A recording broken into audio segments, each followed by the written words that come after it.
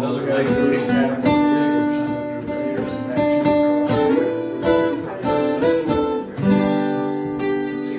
Precious Lord, take my hand, lead me on, let me stand. I am tired, I am weak, I am worn. Through the storm, through the night, lead me on to the light.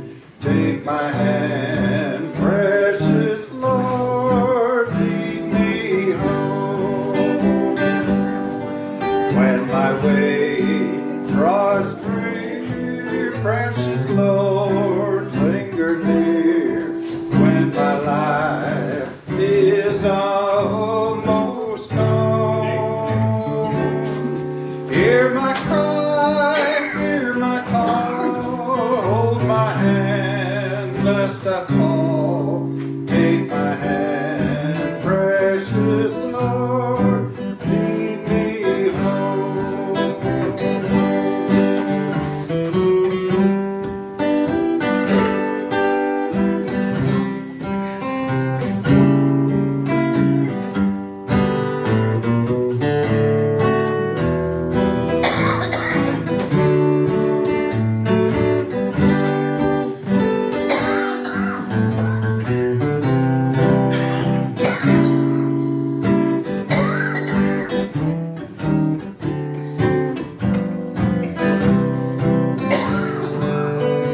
Where the darkness appears and the light draws near, and the day is almost gone.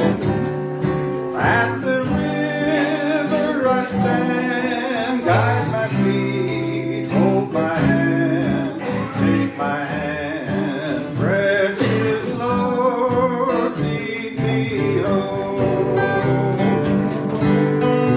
Precious Lord, take my hand, lead me on, let me stand. When my turn, I am weak, I am worn.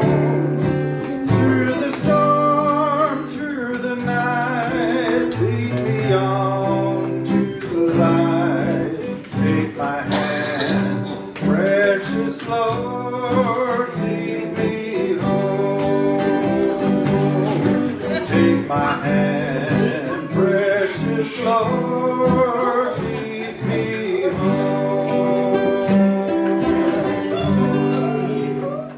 Thank you for that time. That's one of my favorites. Good morning, everybody. Welcome on this beautiful Wisconsin morning.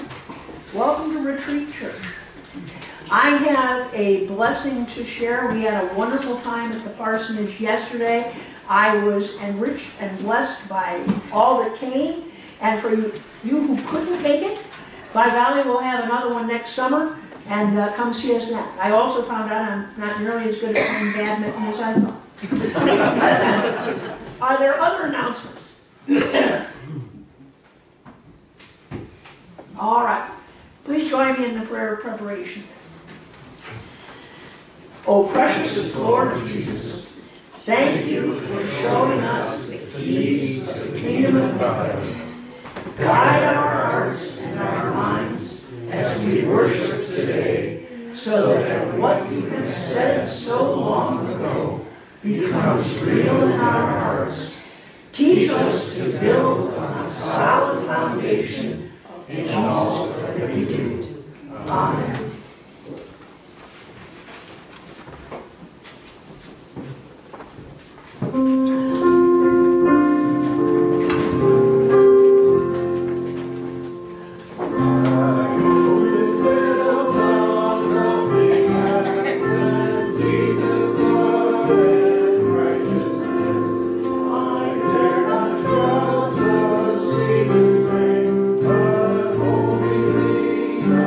Jesus.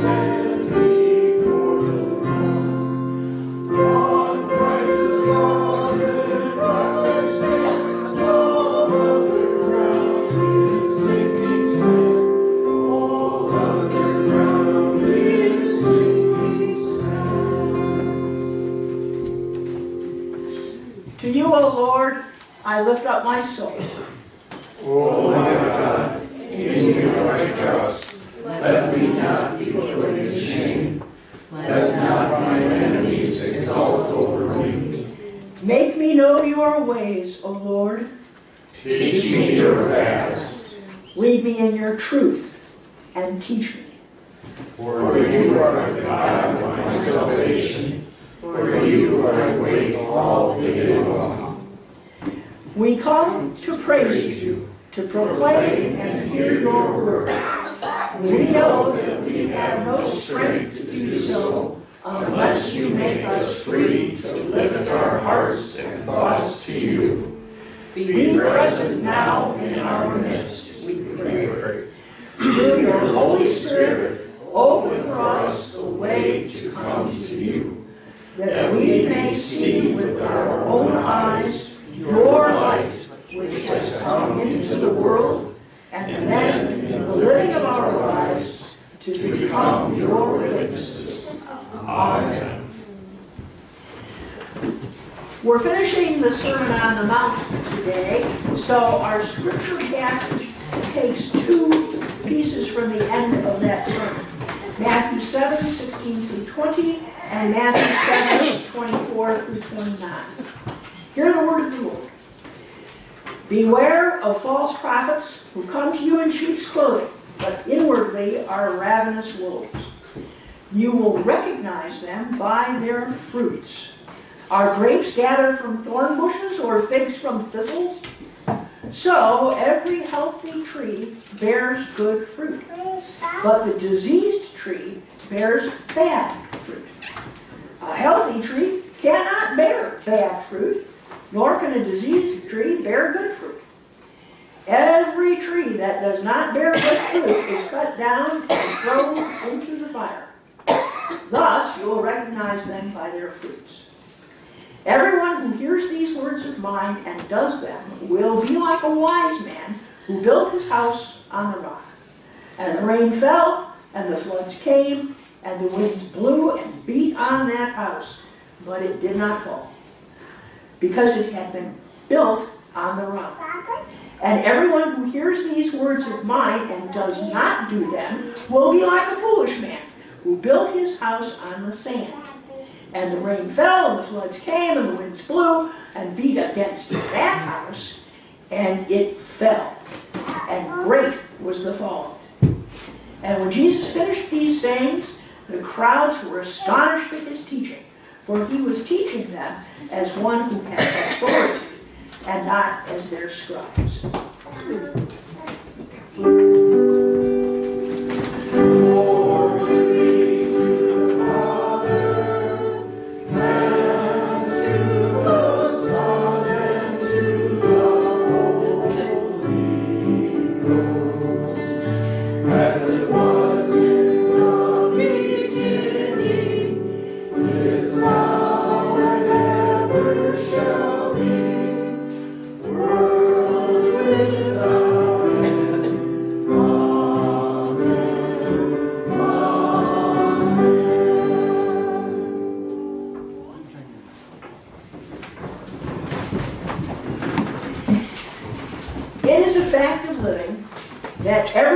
Serves something or someone.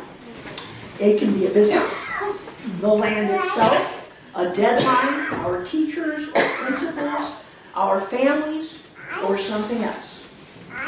Jesus is coming to the end of the sermon, and he wants to focus on who or what we serve. It's the decision of our lives and the point of the entire sermon.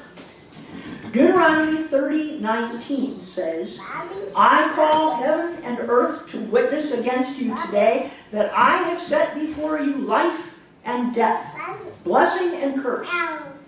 Therefore, choose life, that you and your offspring may live. You cannot serve two masters. Remember that from our talk about money? Here it is again. Not only can't you serve God and money, but you can't serve God in lust, not God in your job, not God and anything else at all. Jesus now takes this further and discusses three examples: two gates, two trees, two two foundations. There are only two choices with Jesus, friends. You are either with him or you are not. There is no pluralism here.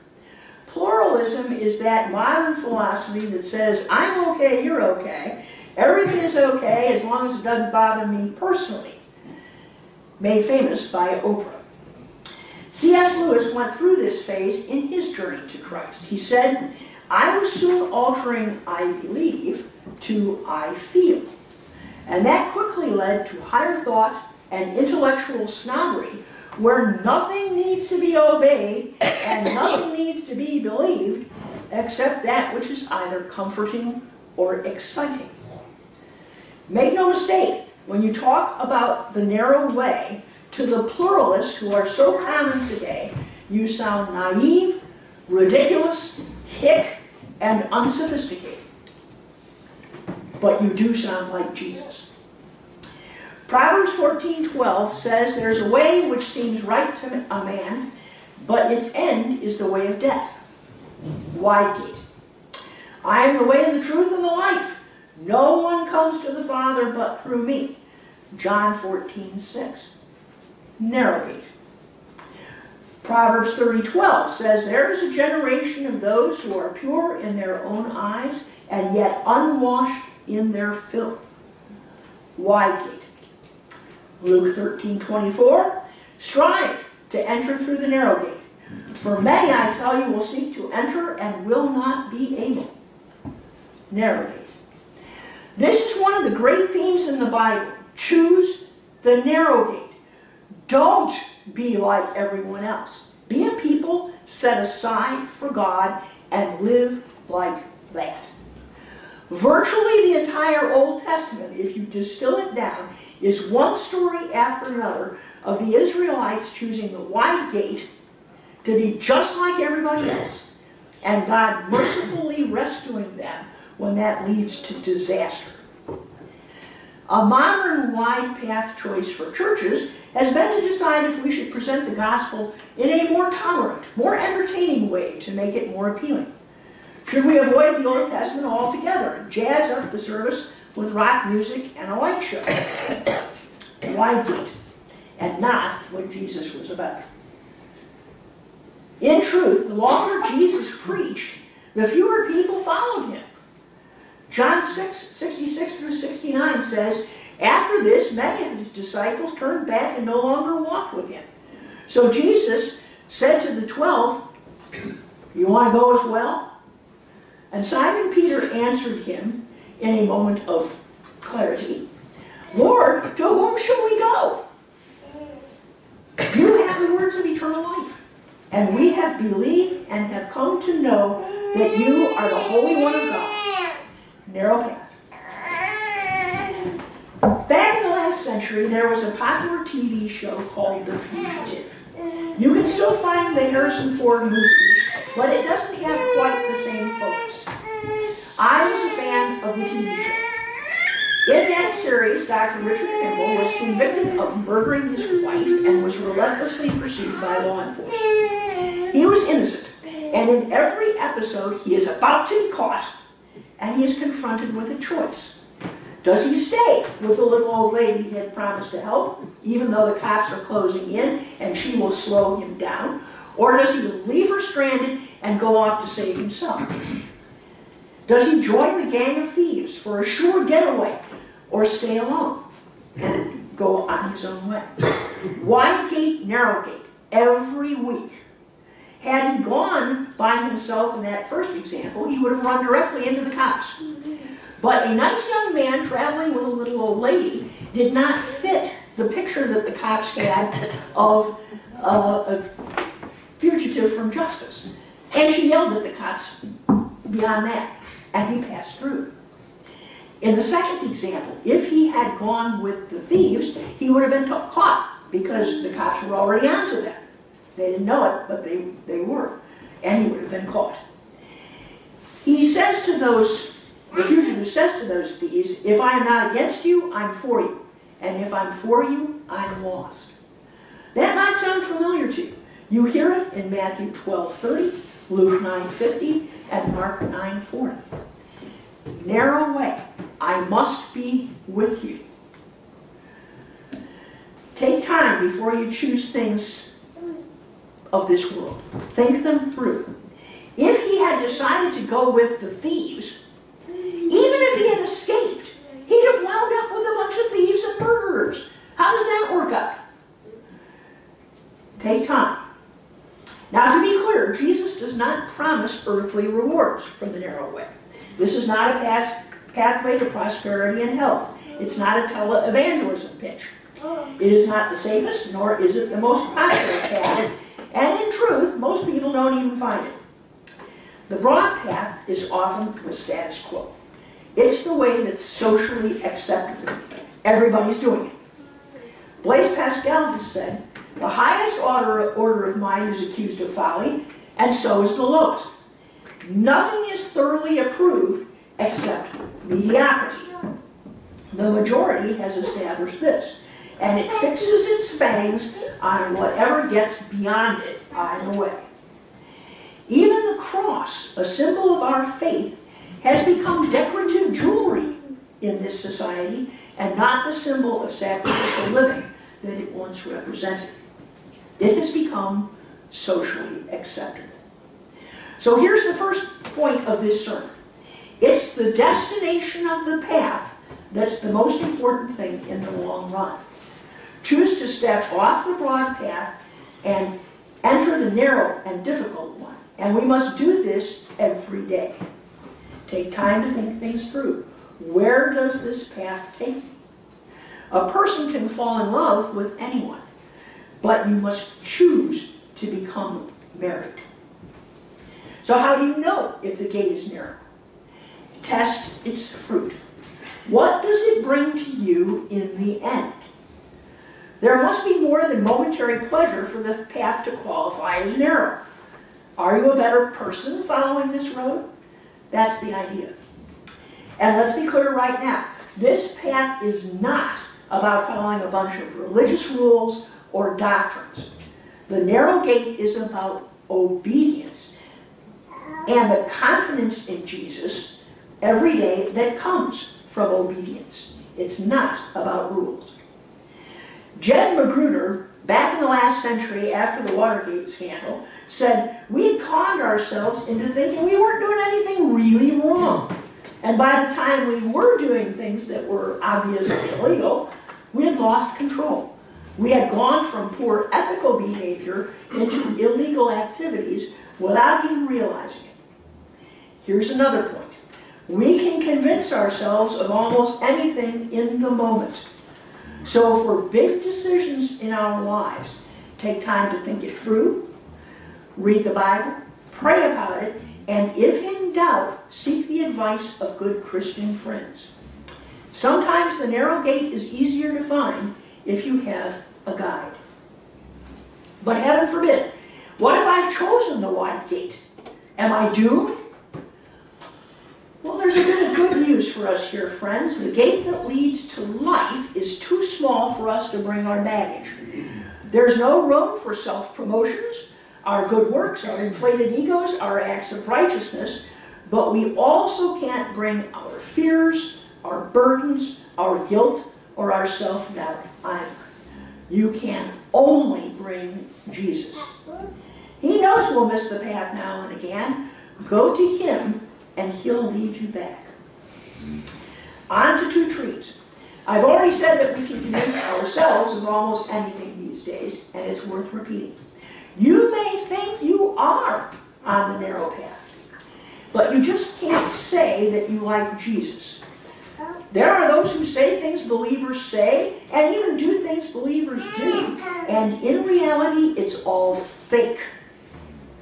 A wise saying goes, you can judge a man pretty well by whether, if given a choice, he would ask for a light burden or a strong back. Check the fruit. Just because you know the name of Jesus and say Christian things does not mean you're a citizen of the kingdom of God. The battle cry of the Reformation back in the day, which was started by Martin Luther and was the beginning of all the Protestant faiths, says that we are saved by grace alone, through faith alone, in Christ alone. You'll hear me say that more than once as I preach to you. That's another important point. There is nothing else but Jesus.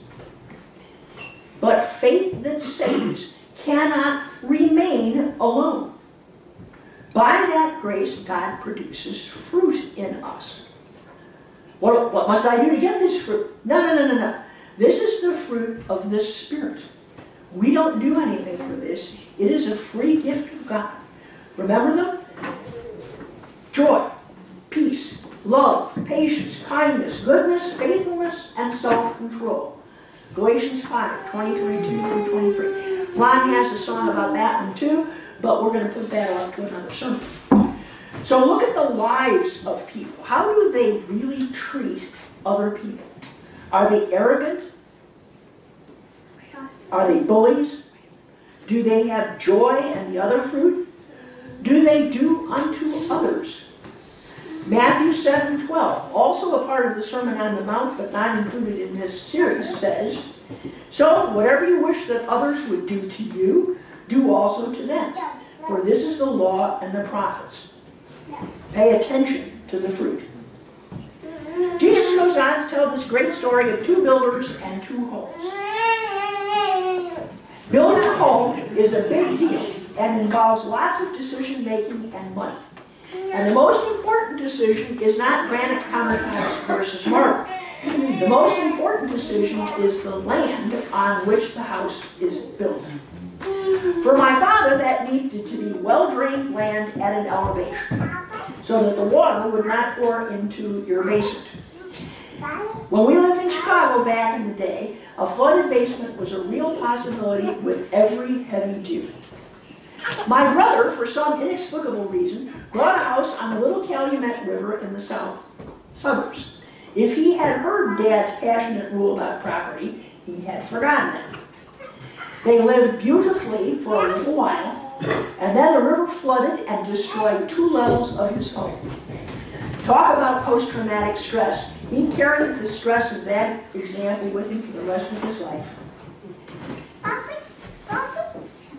So, elevated, well-drained, not by a river. Preferably with solid rock underneath. But building on solid rock is expensive. Building on sand is cheap. Sandy property is cheap. You can build with cheap materials.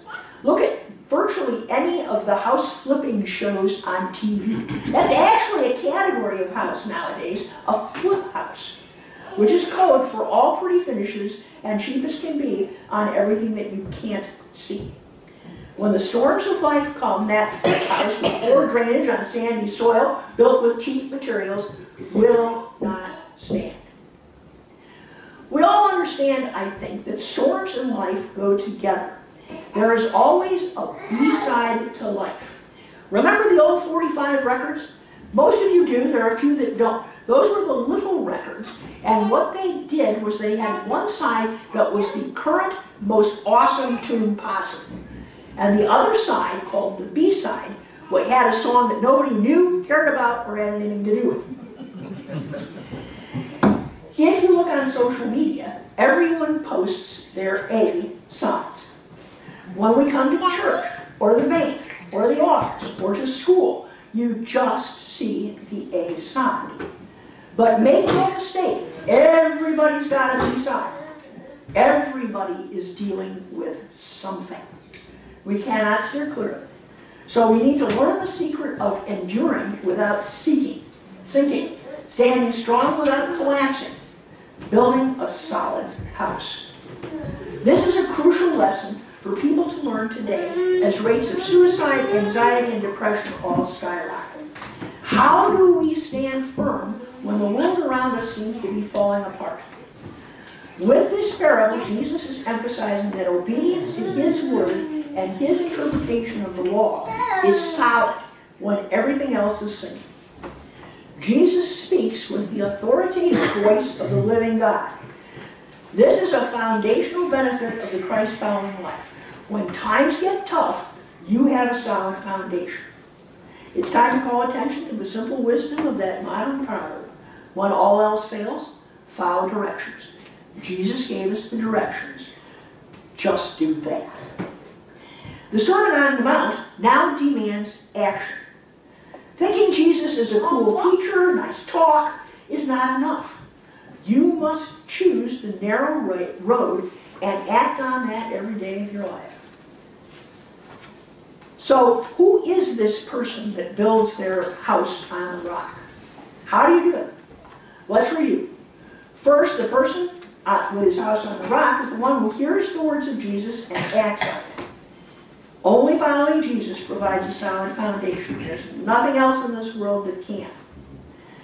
Then, watch for those who are doing the same thing. Those with their homes on the rock. This ministry has many of them, and I've been privileged to see them. You see them in times of trial. They're the ones that aren't overwhelmed by it. They're the ones that don't disappear into depression. Those are the ones that have joy, even when life is falling around them. Lives that started on the wide path can switch to the narrow and become transformed by the grace of God and get a new nature. Peter and Paul are poster examples of this, but you can find them all through Scripture. Those who start out lost or miserable and poof, get new life. One more parable from modern times, friends. A minister, a Boy Scout, and a computer expert were the only passengers on a small plane. The pilot came back to the cabin and said that the plane was going down, but there were only 3 parachutes for 4 people. The pilot added, I should have one of the parachutes because I have a wife and 3 small children. So he took one and jumped. The computer whiz said, well, I should have one of the parachutes because I'm the smartest man in the world and everyone needs me. So he took one and jumped. The minister turned to the Boy Scout and with a sad smile said, you are young and I have lived a rich life, so you take the remaining parachute and I'll go down with the plane. The Boy Scout smiled and said, relax, Pastor. The smartest man in the world just picked up my backpack and jumped out. Wide gate. Bad choice. When Jesus finished speaking, the people knew that they had heard something amazing. They were left speechless. Chuck Swindoll would say, Jesus taught the truth as the one who is the truth in everything that he did. He taught the law as the one who originally delivered it at Sinai. He taught from divine authority that was uniquely his. Did that give anybody else chills? Yes. Everyone went home that day and had to decide whether they would choose the wide gate and gather at the town water fountain and talk about this great TED talk they had heard, or whether they would actually choose the narrow gate and follow Jesus. What will we do? If we choose the narrow gate, what does it mean to be a disciple of Jesus? I'm glad you asked. Next week, we'll start a 6-week series called The Call, and we will explore what it truly means to follow Jesus Christ. Now, I know that next Sunday starts the Marin County Fair. So, if you can't make it to church, and I encourage you to, but if you can't, watch that sermon online, because it creates the foundation for the entire series. One more thing. We can't finish this sermon without a song. I went to Methodist Sunday School, and I didn't hear this one, but I tell you, this parable is a foundation for one of the great Sunday school songs ever. Take it away, Ron. Okay. I'm going to do motions with it. You can join in once you get them. Okay? The wise man built his house upon the rock. The wise man built his house upon the rock. The wise man built his house upon the rock. And the rains came tumbling down. The rains came down and the floods came up. The rains came down and the floods came up. The rains came down and the floods came up. And the house on the rock stood firm. foolish man built his house upon the sand. The foolish man built his house upon the sand. The foolish man built his house upon the sand. And the rains came tumbling down. The rains came down and the floods came up. The rains came down and the floods came up. The rains came down and the floods came up. And the house on the sand went splash. Amen. Yeah, right.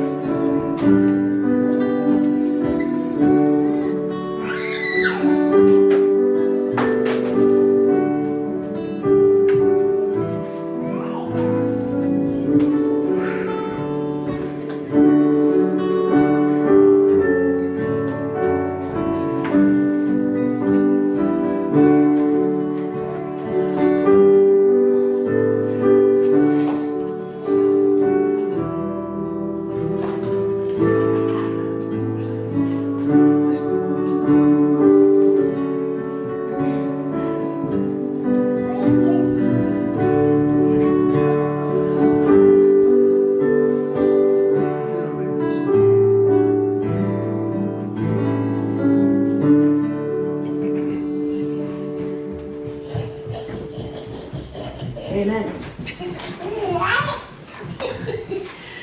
Do we have joys and concerns today, Church of God?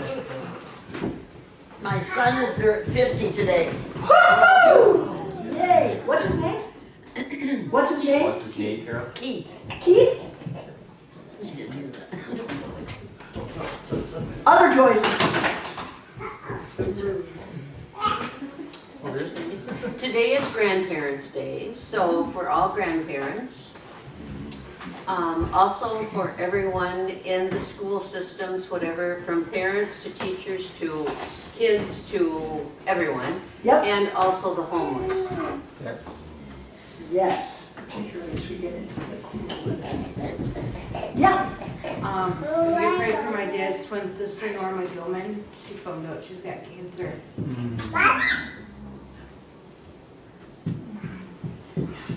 What else, friends? Yeah. Not to keep on the downer train, but there's a freshman at Seneca School that they just took a tumor out of her, they take part of her skull and take a tumor from her head. They're gonna do a full scan to see if it's, one thing said cancer, one thing did not. But they found out this a year, almost to the day that the dad died. Oh, no. And she's a twin, and the other twin is not healing.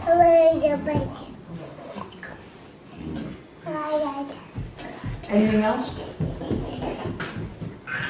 You know, Yeah. I'm also gonna lift up the owner of my fitness club. He has throat cancer. Oh. And he's undergoing treatments now, so he's from up by the cities, but. I have enjoyed. Oh, go ahead. I have enjoyed, what a wonderful day yesterday afternoon. I agree. The grill master did a wonderful job. So just thank you. You're very welcome. I have enjoyed too. It's wonderful to see young people running up and down the church, and hopefully he will, in 12 years or so, walk into this church like it's his and add to our fellowship. So we're blessed. Let us pray.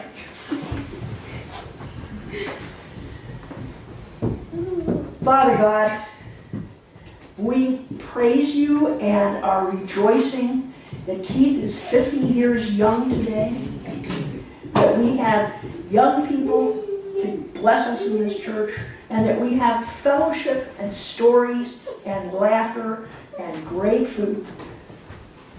Don't do that. about to leave.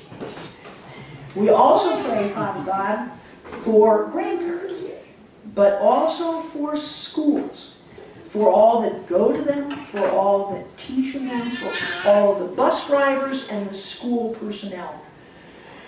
It seems like every month we are hearing of a school catastrophe. Put your loving hand on all that go there. For those who are feeling lost, disenfranchised, angry, let people recognize that they are in a bad place and move to help them. And for the rest of us, make joy sing in our schools these days. And let all rejoice in learning more about this world. We pray for Norma Gilman. We pray for the fitness club owner. And we pray for the freshmen, all of whom are going through life challenges. Mostly, God, we pray for our world and for our churches. Create in us a clean heart, O God, and put your new and right spirit within us. Do not cast us away from your presence, and do not take your Holy Spirit from us. Restore to us the joy of your salvation, and sustain in us a willing spirit. We know that we can stand firm in the storms of life with your presence and guidance. And we can pray this because Jesus showed us how to pray when he said, Our Father, who art in heaven, hallowed be thy name. Thy kingdom come, thy will be done, on earth as it is in heaven. Give us this day our daily bread, and forgive us our trespasses, as we forgive those who trespass against us. And lead us not into temptation, but deliver us from evil. For thine is the kingdom, and the power, and the glory forever. Amen. And now let's sing 3 verses of one of the great hymns of our faith, Standing on the Promises. Sing it like you've been in church. Standing on the promises of Christ our King.